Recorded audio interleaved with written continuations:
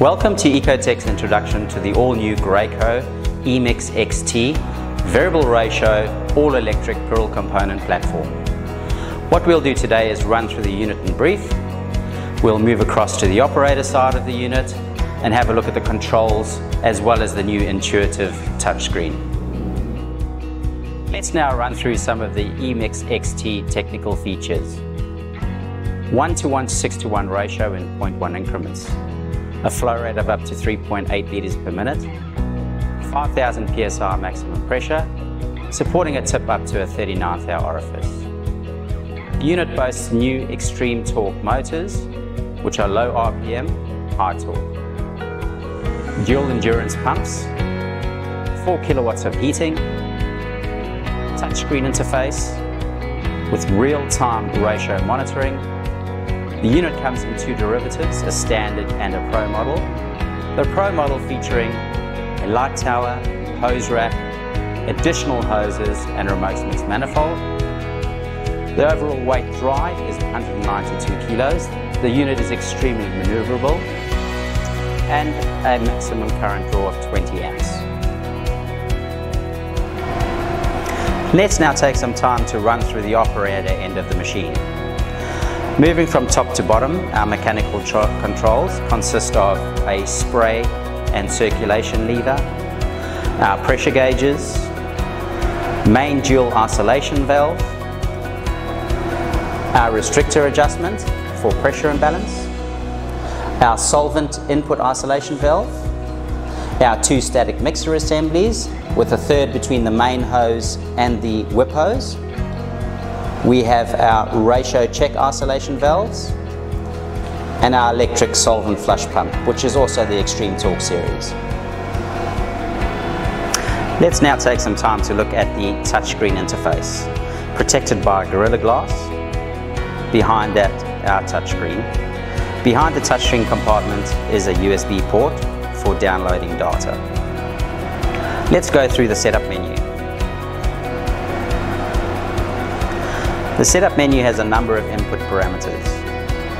High pressure imbalance alarms, selecting whether your A or B is the high pressure material, high pressure material offsets, low pressure alarm, maximum temperature set point, maximum chemical volume per hopper, low chemical alarm, which we've set to 5 litres, jog limit, which we haven't set, which will actually cycle through 18.9 litres before it stops its jog cycle.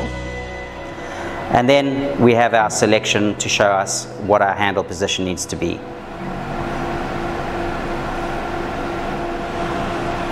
Let's now run through the home screen, which is broken down into specific sections, being supply, temperature, pressure, ratio, and life cycle counter. We'll run through these one at a time. Our supply shows supply container A and B with its current volume of material. If we go into each one of these, we have the ability to change these to however much material we load the hoppers with. There we can see it's shown us that we're now sitting with 18.9 litres. In our startup menu, we did have a low level alarm of 5 litres. The same is for B side. We can adjust B side to the volume that we're filling the hoppers to. That'll acknowledge and show us where our hopper level is. Next, in the center at the top is our temperature control. Here we can see our heater on and off, being A heater, B heater.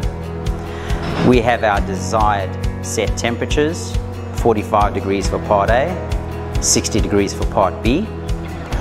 And then we have our actual temperatures. Very simply, I can go in and change the temperature I'd like for each side. Acknowledge. I can then turn heater A on. I can then turn heater B on. We would generally turn the heaters on and start our jog cycle to precondition material to get it up to temperature prior to spray application.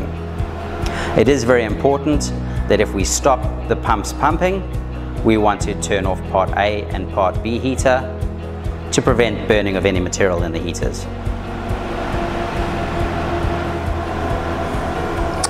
On the right hand side we have our ratio adjustment. Very simply increasing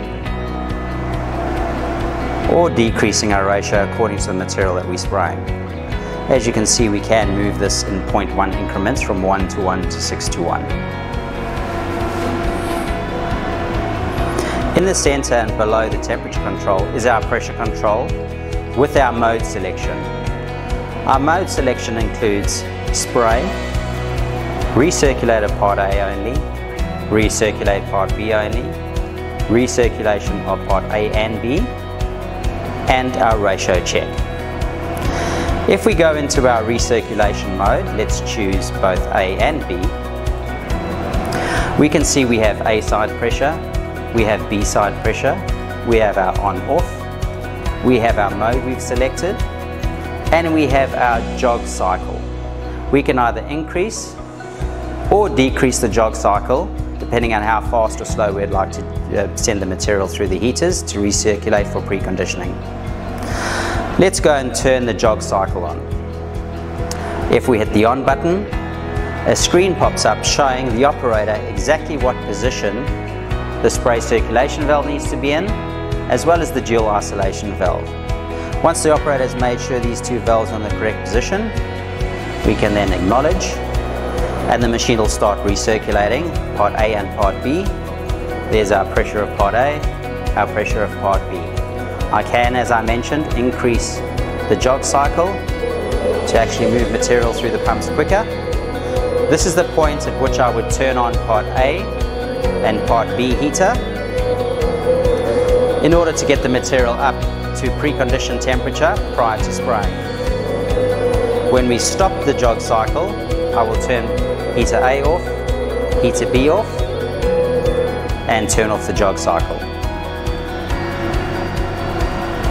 Let's now go through a different mode, being spray.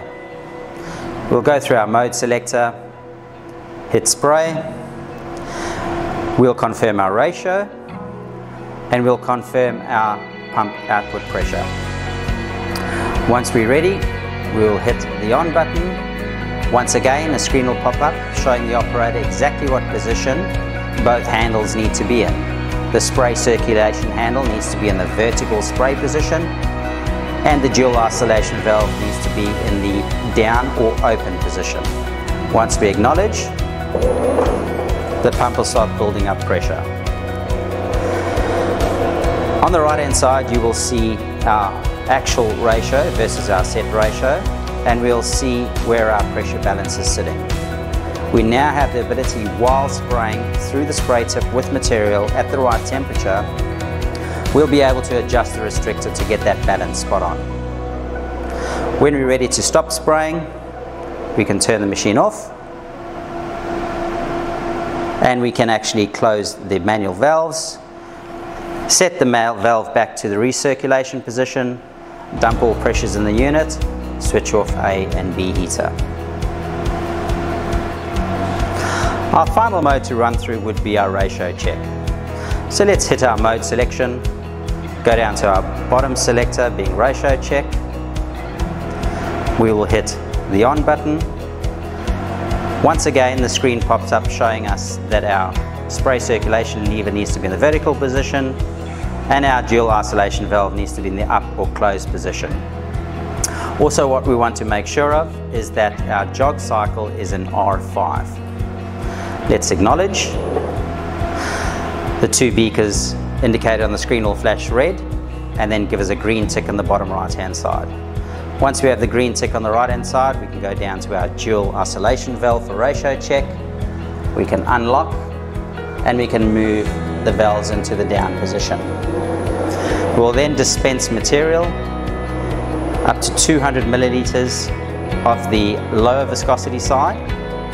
Once we have finished dispensing that volume, we can then turn the machine off, pick our isolation valves back up into the closed position. We can take our two measuring containers if we are measuring by volume, and we can compare the volume of part A and part B to acknowledge that we do actually have a 2-to-1 ratio physically. We hope you found our video informative. and showcasing how simple the new eMix XT is to set up and operate. For more information, please contact sales@ecotech.com.au, where we'd be happy to get you into the latest technology.